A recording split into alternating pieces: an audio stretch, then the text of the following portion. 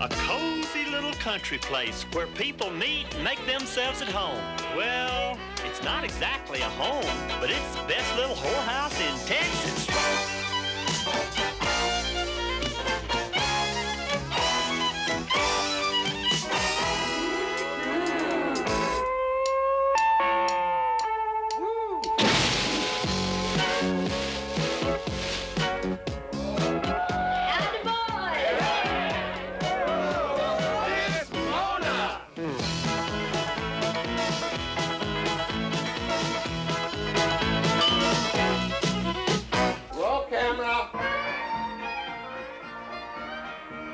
The translation of a Broadway musical to a motion picture has often proven a financial risk. With a $30 million budget at stake, Universal Pictures took out the best insurance they could find in Burt Reynolds and Dolly Parton under the guidance of writer-director Colin Higgins. Well, I guess it's always a risk, but the way I look at it is it's a movie that I'd like to go and see, and a lot of people that I know would like to see it, so I'm just operating from that premise. For Burt Reynolds, the risk was singing, in this case, opposite Dolly Parton in a song she wrote herself. And the sexy things we fantasize. Just making out in the broad daylight. And sneaking around with you. Sneaking around with you. Number one, flattered that they wanted me to do it because my musical record is not real good. I spent a lot of time, really about 2.5 months working with the voice coach. And then Dolly, I told her to be really brutally honest with me, you know, if I couldn't cut it. And I knew she would be anyway. I was so comfortable with her being there and reassuring me, and it was just like an actor having the right kind of director around. I'm not uptight about this film at all. I know this film will be a hit. For Dolly Parton, this picture presented a different kind of risk. Would her audience accept her in the role of a whorehouse madam? I think it's a big responsibility. I think we have to protect our public as far as what we're doing. So I gave it a lot of thought, and I talked to my folks about it, and I saw it as a story about life.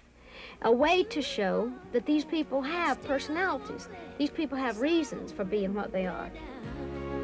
I'll be fine and dandy. Lord, it's like a hard candy Christmas. I'm barely getting through tomorrow, but still I won't let sorrow bring me way down. I think I know what my audience wants from me now that we have gone through all these things together. And I depend on the audience a lot. And the songs in this movie are more me, more of what I have been trying to do, all the routes I've had to take to try to get to a place to where my music, the simple version of my music, the country flavor of my music would be accepted by a broad audience. So I think that I have really accomplished a great deal of things with this movie. Based on a true story, the movie got its name from a 1974 article in Playboy magazine. From there, the tale was retold in song on the Broadway stage. Both versions were based on a series of news reports involving the town of LaGrange, Texas, which had sanctioned operation of a bordello within city limits, and a Houston TV reporter by the name of Marvin Zindler, who broke the story and brought the chicken ranch to national attention. Marvin Zindler, Eyewitness News.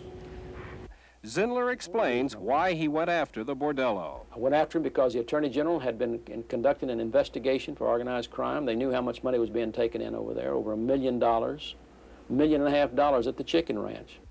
However, Edna Milton, the real-life madam, still denies Zindler's allegation.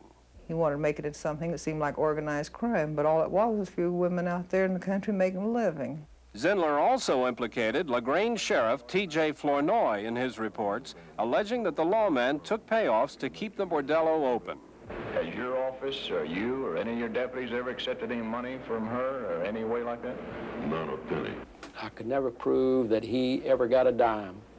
In casting the film, instead of going for the real-life look, director Higgins went for real box office, and this is what he's come up with.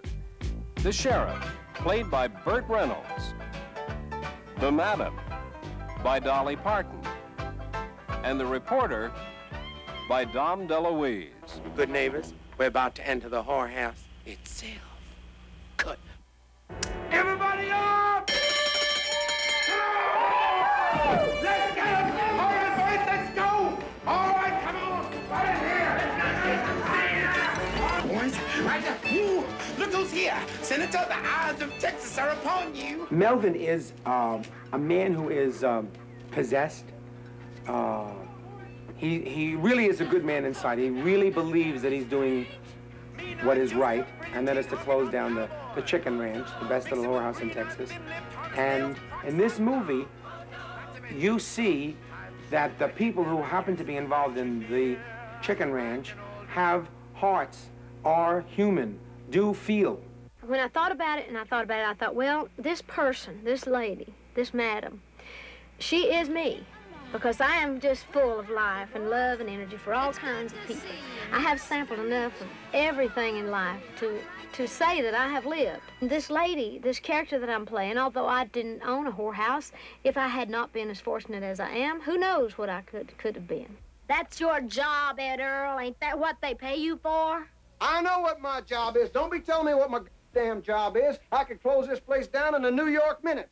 My father was a Southern sheriff. And I see a lot of Ed Earl and my dad, and I think he's really a good man. I think he's a man with a lot of principles.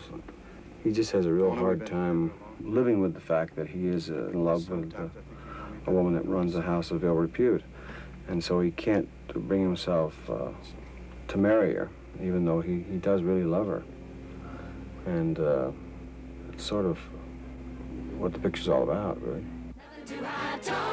Just lots of goodwill and maybe one small thrill. Just lots of goodwill and maybe one small thrill. Just lots of goodwill and maybe one small thrill. But there's nothing